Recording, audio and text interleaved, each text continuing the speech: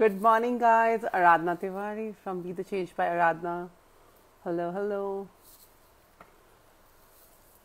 Waiting for you all to be here and talk about today's question. Hi, Sachin. Hope you had your hair cut.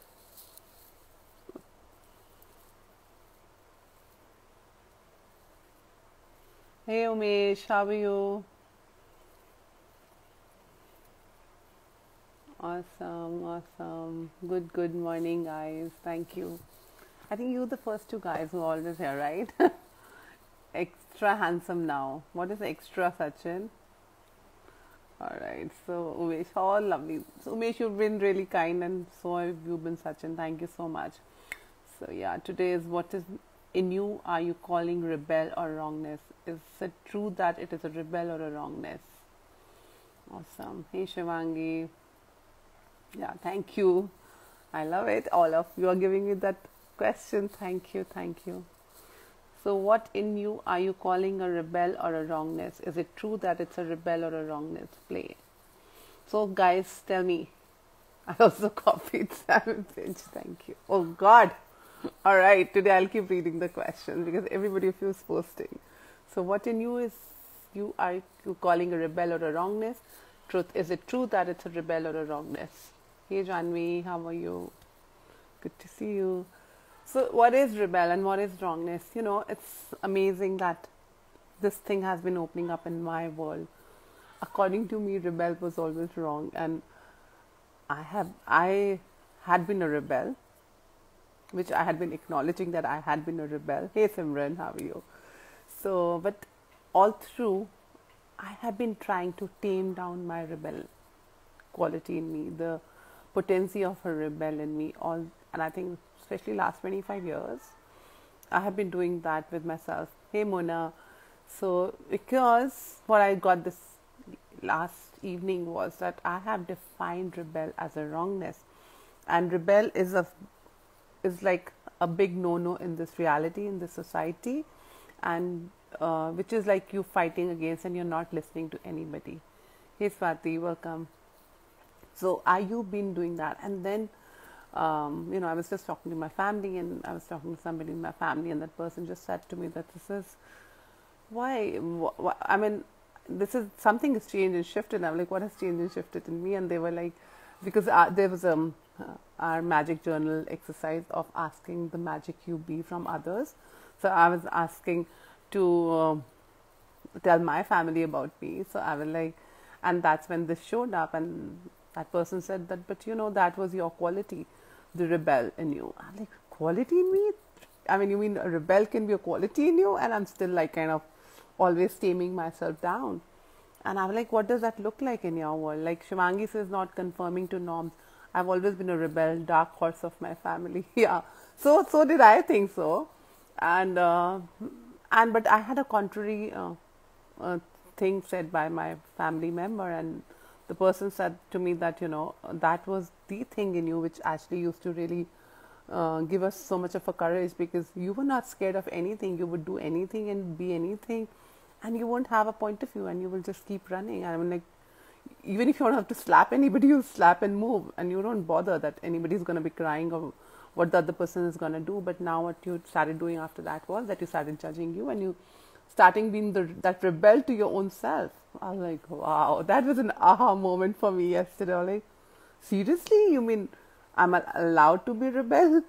And it's like, since yesterday I'm in such a awe of it that, wow, sometimes your wrongness, and I've been always asking, what is such a wrongness in me that I don't see? Because I've been hearing these words for a long, that what if the wrongness in you is the strongness in you? So it was like, wow. And I don't know, Sachin, like you say, okay, now I get what it is being a rebel. But that was also the perspective of one of my family member to see me as. Maybe the other family members have a different perspective of it looking. I wondered who I picked up from.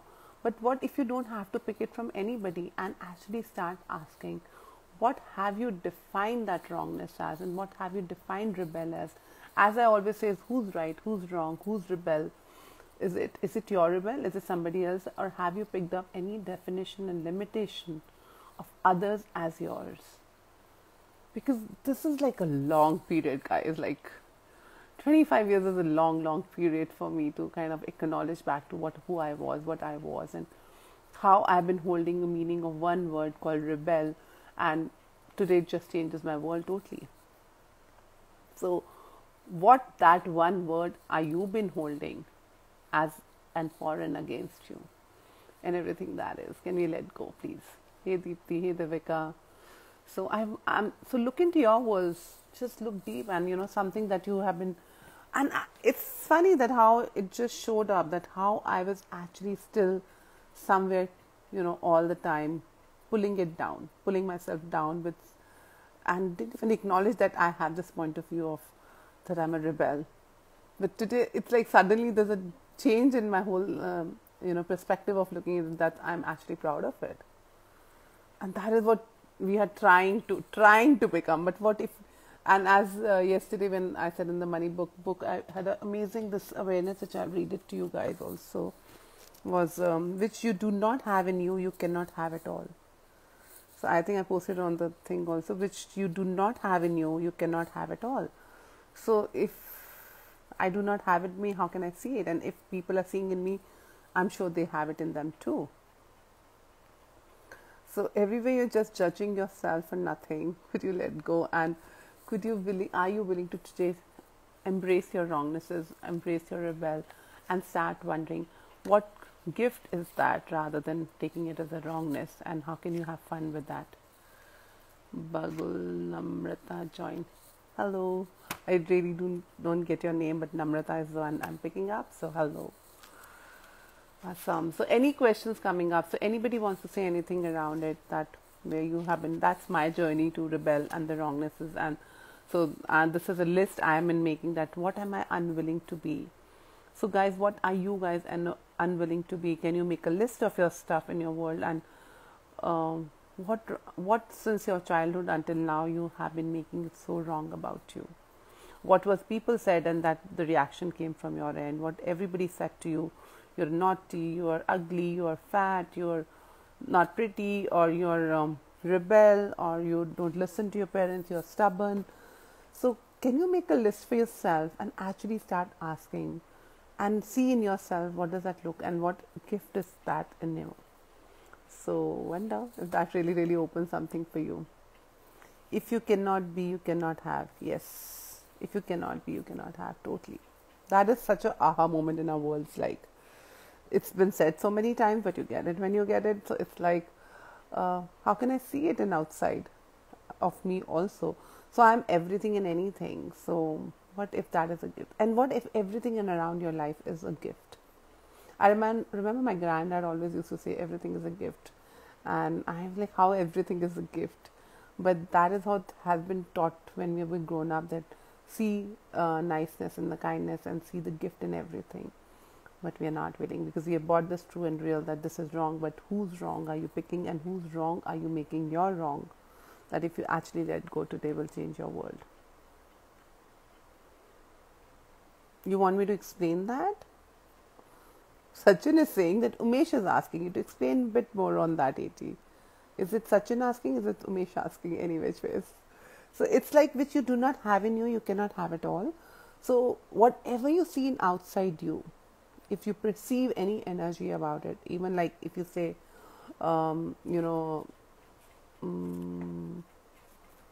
say disloyalty, say you see somebody being cheating onto somebody.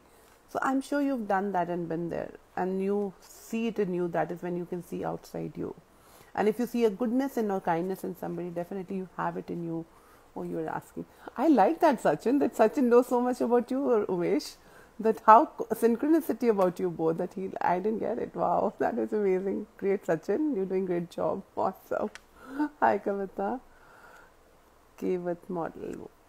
Whoever joined in, hello. Awesome. Thank you for joining in. Yeah, so hope it gets you clarity. So it's like how we say, we cannot judge others unless you're judging yourself. So it's the same energy here, that you cannot have, unless you do not have it in you, you cannot have outside in you. So it's the same energy that shows up.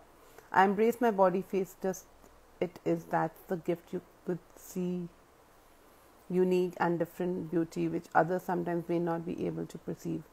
Yeah. So we have to embrace amazing, that's Bagul, oh sorry, Namrata. So it's just not face. When you're putting so much of energy on the face, Namrata, I'm sure you have a judgment there somewhere. That's what I'm perceiving right now. You know how my mind starts working, how my psychic capacities. So when we are so very particular about certain body part, definitely we are holding a judgment there. So are you truly embracing it, Namrata, or are you actually faking yourself that you're embracing it? So everything that is, let go. So start when we put any attention to anything, that means we're not an allowance of it. If you're putting attention to anything, that means there is an energy.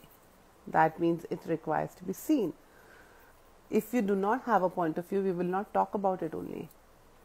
If I talk about something about me, definitely I have a point of view there somewhere. Umesh, did you get the clarity on that, or do you want me to say more around it? Just say yes or no. And Namrata, hope you got it. So all the judgments you have around the face, around your body, what if that is not the wrongness? What can you receive and perceive about your body? See, there you go. Maybe it's about some part of my face, dark circles. For me, it's just the energy that shows up. That's what I catch. So it's maybe or is it? And when you see it, then receive it. And then okay, are you willing to have your big dark circles? And are you willing to be with your dark circles and as it is what you are? So yeah, Namrata says, yeah, just got it. Awesome. And then that's when when you have it and when you see it and when you receive it, then you actually, once you acknowledge it that, okay, I have a point of view, that's when you can actually go there and change it and ask questions. Because unless you're not willing to see, you will keep getting under the layers and you will never be able to change it. So now when Namrata has seen that hope your name is Namrata itself. So it's like, if you're not willing to see as that, now once you've seen that, Namrata, now you will work on it. Now like, oh wow, that's every time I'm holding it, and now I can change it. And what is it, and what can I, and to change it, you just have to ask, what is this body? What are you telling me? What awareness is this eye bags, or what awareness is this dark circles? And what judgments am I holding? Namrata is not very comfortable. Yeah, awesome. Hello, Payal. How are you? Welcome, welcome, welcome. Yeah, so when we are not comfortable, whose point of view is that? Where did you buy that, face should not be this, that? Rather than there is something that you are unwilling to see, and there is something that you are, you have a point of view that you bought from somebody as a wrongness in you. And what strength and what gift is that in you? And only when you start looking at it as a gift and asking it starts changing. Thank you for your lovely heart, Payal. Any other questions, guys? Anything else I can contribute to this question? So hope everybody is clear with the wrongnesses, and from what if there is no wrongness. What every wrongness of yours is a gift. What if being a rebel is not wrong?